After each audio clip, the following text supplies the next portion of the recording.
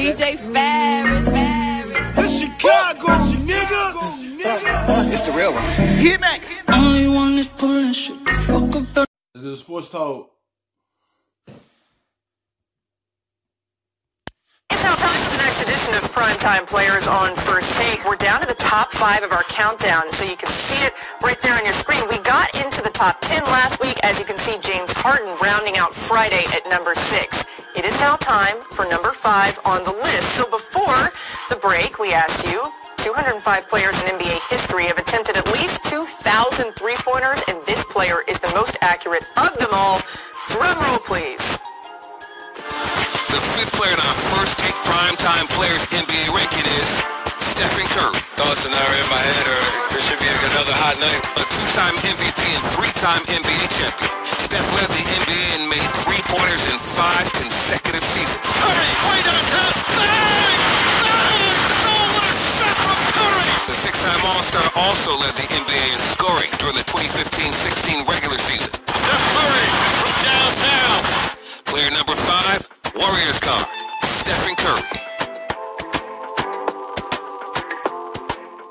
Glad to be with you on this Memorial Day on First Take. Marcus Spears in for Stephen A. I'm in for Molly Karam Rose. See Kendrick Perkins joining us now, and Max Kellerman, of course, as always. And we're thinking about all of the military families, those, of course, who paid the ultimate sacrifice for our country. Thank you for your service. And as we continue our debates this morning, I want to start with you on this one, Max. Who's the better player, Steph or Harden? Steph Curry is an easy answer. Look, forget about choking in the playoffs, and Harden has a history of it, although Steph did. But you can go, Curry, because you can see the big difference that he did for the Warriors. It's like he battled injuries his first little season with the Warriors. That's the time him and Monte Ellis was the backcourt together. And once he got fully healthy, they went ahead and shipped Monte Ellis off and started building around Stephen Curry. And once they did that and did a focus on him, and then they drafted Clay to go along with him, but he changed that organization so much and helped that organization get a championship. That's when they brought in Harrison Barnes to be around him, Bogut to be around him, and Lee. They put so much around him to build around him. And he's the face of that franchise, and that's why they did it. He helped them win a championship. They ain't won one since, I think, 73. And once they made him the focal point of that organization, and look at the big difference he did for them. Like, they put up 3 banisters with him, and they surround him with better players, and changed everything once he came the focal point of this organization. Like, he put banisters up in the rafters for them. Little too, he came around in this last postseason, but he was the conductor of a colossal choke. 0 points in the greatest half-court offense conducted by Steph in the last 5 minutes of the 4th quarter in a Game 7 at home to try to get to a 73 win to a championship, team to a championship. That was bad by Steph. And Harden has had moments like that too, by the way, and more of them in the playoffs. But I'm not even gonna have to go to clutch performance in the playoffs to decide this one.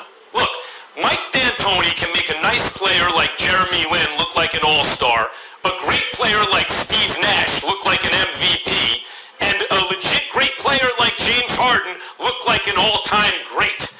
In D'Antoni. But James Harden make a big difference for Houston as well, because he came with the bench for the Thunder, and he was a 6th man for them, and he was so dominant when he wasn't starting. And once he couldn't get that deal from the Thunder, they shipped him to Houston. When he got to Houston, he was averaging 50 points the first game with them. And then it was his team. And you see him take off and start winning MVPs. He made a big difference for Houston as well. Minus when he get to the playoffs because he be gassed because he do so much in the regular season. But he made a big difference for Houston as well. System, James Harden is putting up Steph Curry numbers. I mean, he's leading the league in scoring, but there's no higher usage rate than the primary ball handler in a D'Antoni system. Of course his stats were going to be goosed. That's what was going to happen. And it's not that he's not a terrific player. He is a terrific player, but he ain't Steph Curry. Could you imagine if Steph Curry ran a D'Antoni system? Steph is just a more accurate shooter than James Harden, period. Well, let's talk about what Steph's in the conversation for all-time best. He's one of the best handles you've ever seen, and he's the greatest. It's depending, like, who you put around your players. Steph Curry had a team. He had the players around him, from Iguodala, Harrison Barnes, Kevin Durant, Clay, he had Livingston. He had so many players around him to help him win a championship. Yes, he won arguably the best shooters all time. Yes, he helped change that organization, but they put more around him. James Harden, he had Dwight Howard, but he had a player that wanted to be the man and had more touches. He had a difficulty with him. And then they put Chris Paul around him. That didn't work also.